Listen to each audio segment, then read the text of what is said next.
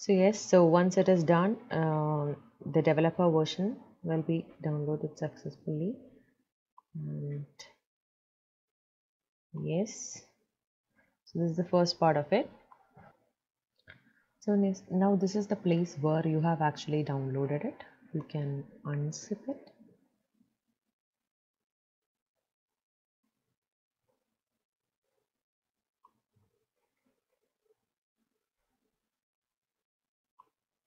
I'm unzipping the folder now.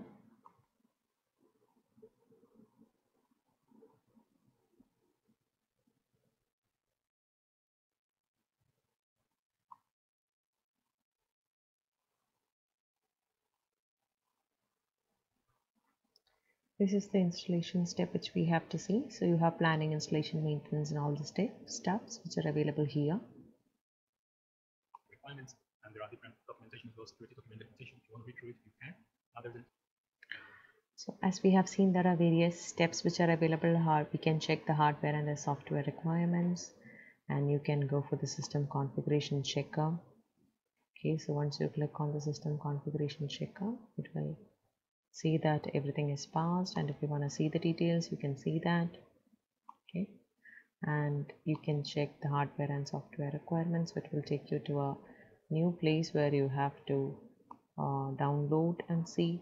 Okay, so it will tell you the requirements which you require for your, what should be the operating system, what should be, so everything will be given to you, so you can check it manually.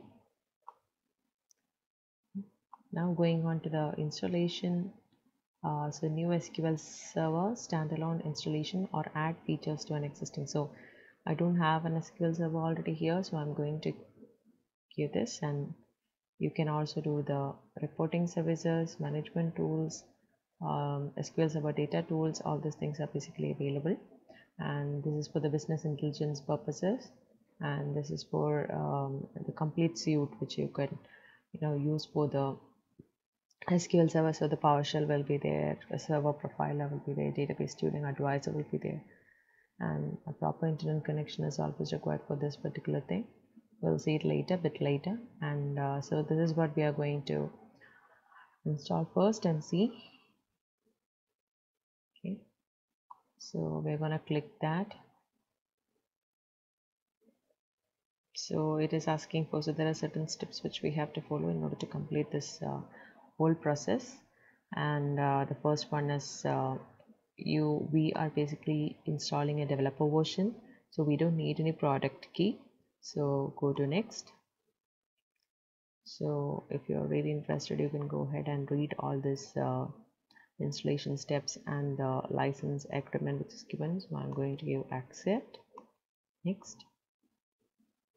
So now do you want any Microsoft update or anything? So updates are delivered using automatic updates, so you can visit the website. Yes. Right. So I'm just going to go with that, and this is scanning which is done for the requirements.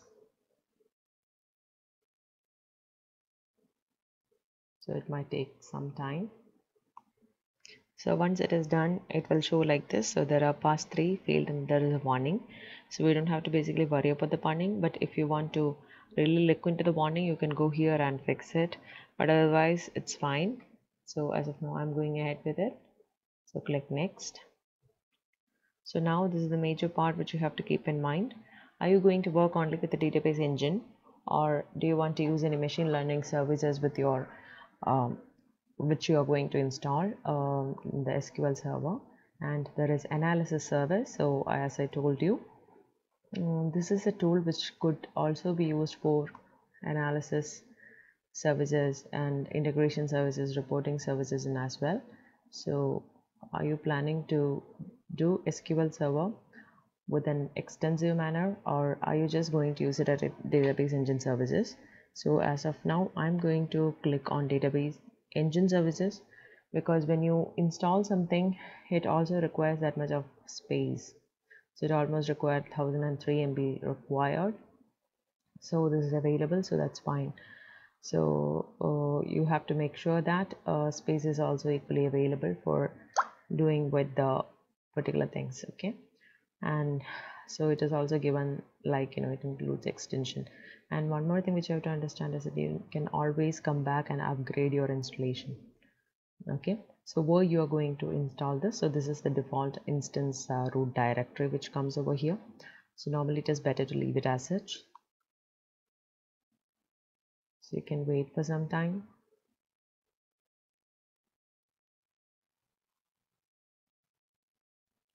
So now this is the instance, this is the default name which is actually given there.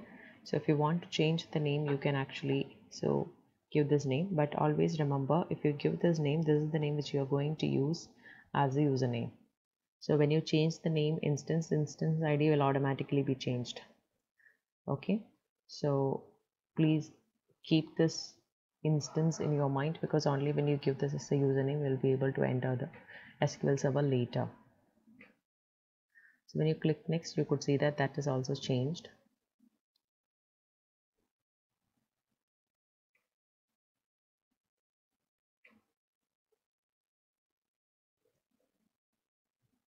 Now we are moving on to the next step. So this is server configuration. I'm not going to touch any of the server configuration. I'm going to leave it as default. Moving ahead. So this is another thing which you have to keep in mind. So this is the database engine configuration. If you want, you can actually leave it by the default one, but it is always preferable to go with the mixed mode. And you can actually give a um, password here. So better to give a password which you will not forget.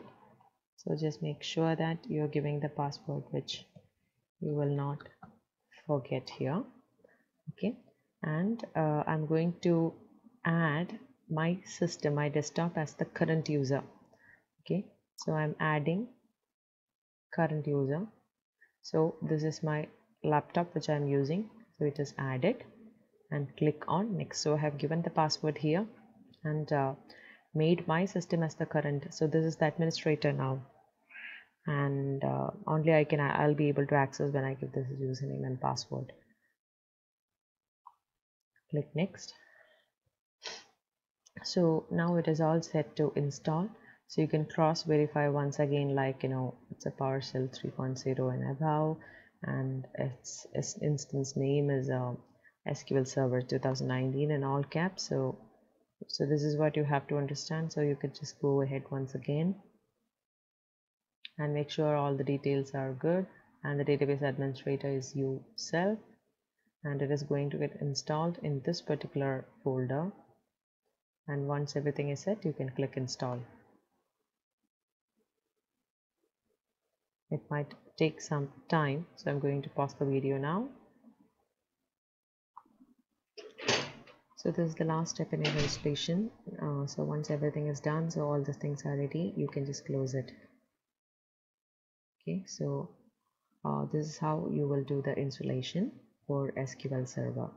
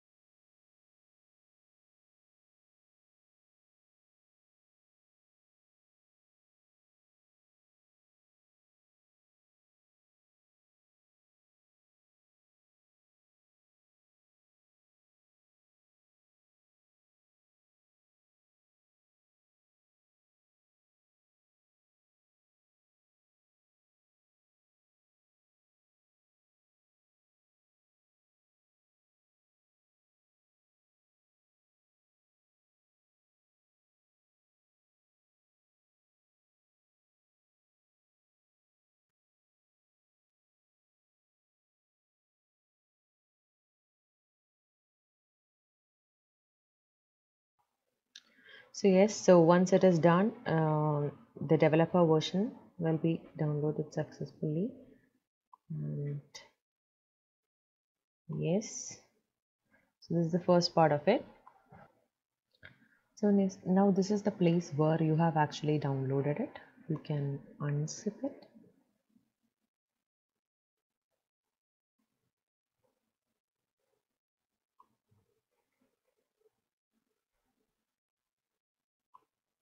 I'm unzipping the folder now.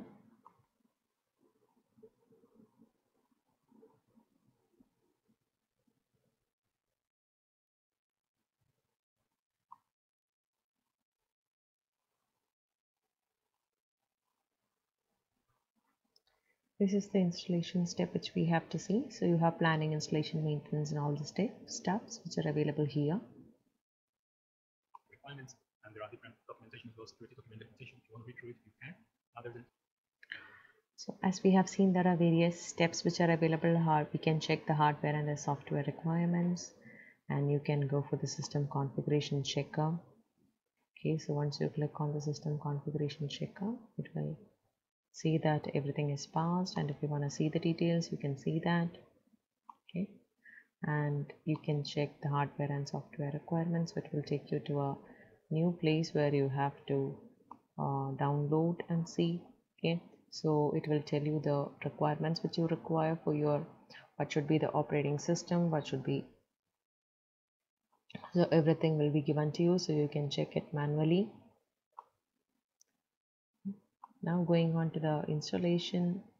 So new SQL server standalone installation or add features to an existing. So I don't have an SQL server already here, so I'm going to give this, and you can also do the reporting services, management tools, SQL server data tools. All these things are basically available, and this is for the business intelligence purposes, and this is for the complete suite which you can use for the SQL server. So the PowerShell will be there, a server profiler will be there, database tuning advisor will be there, and a proper internet connection is always required for this particular thing. We'll see it later, bit later. And so this is what we are going to install first and see. Okay, so we're going to click that. So it is asking for, so there are certain steps which we have to follow in order to complete this whole process. And the first one is we are basically installing a developer version, so we don't need any product key. So go to next. So if you're really interested, you can go ahead and read all this installation steps and the license agreement which is given. So I'm going to give accept. Next. So now do you want any Microsoft update or anything? So updates are delivered using automatic updates, so you can visit the website. Yes. Right.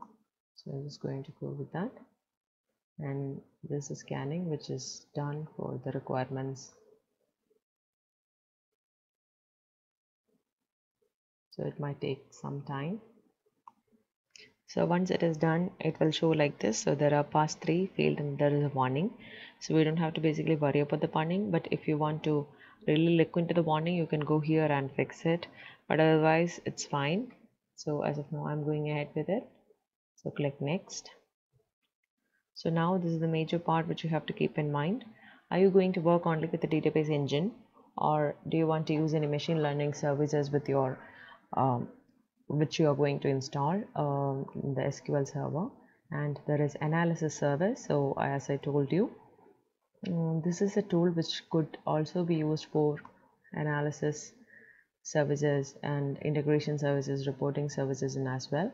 So are you planning to do SQL server with an extensive manner, or are you just going to use it at database engine services? So as of now, I'm going to click on database engine services, because when you install something, it also requires that much of space. So it almost required 1003 MB required. So this is available, so that's fine. So you have to make sure that space is also equally available for doing with the particular things. Okay, and so it is also given, like it includes extension. And one more thing which you have to understand is that you can always come back and upgrade your installation. Okay, so where you are going to install this, so this is the default instance root directory which comes over here. So normally it is better to leave it as such, so you can wait for some time.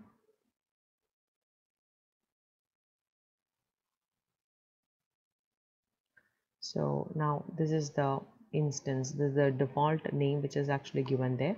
So if you want to change the name, you can actually give this name, but always remember, if you give this name, this is the name which you are going to use as a username. So when you change the name, instance ID will automatically be changed. Okay, so please keep this instance in your mind, because only when you give this as a username, you'll be able to enter the SQL server later. So when you click next, you could see that that is also changed.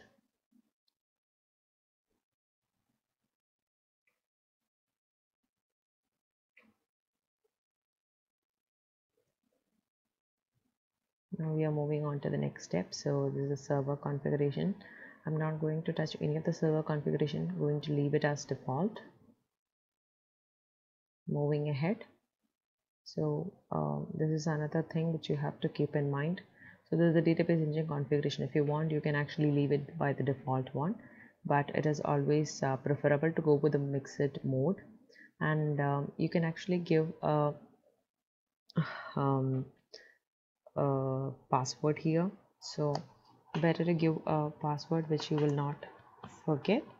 So just make sure that you're giving the password which you will not forget here.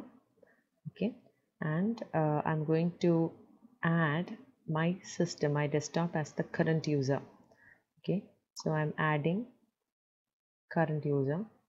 So this is my laptop which I'm using, so it is added, and click on next. So I have given the password here and made my system as the current. So this is the administrator now, and only I'll be able to access when I give this username and password. Click next. So now it is all set to install. So you can cross verify once again, like it's a PowerShell 3.0 and above, and its instance name is SQL Server 2019 in all caps. So this is what you have to understand. So you could just go ahead once again and make sure all the details are good, and the database administrator is you self, and it is going to get installed in this particular folder. And once everything is set, you can click install. It might take some time, so I'm going to pause the video now. So this is the last step in your installation. So once everything is done, so all the things are ready, you can just close it.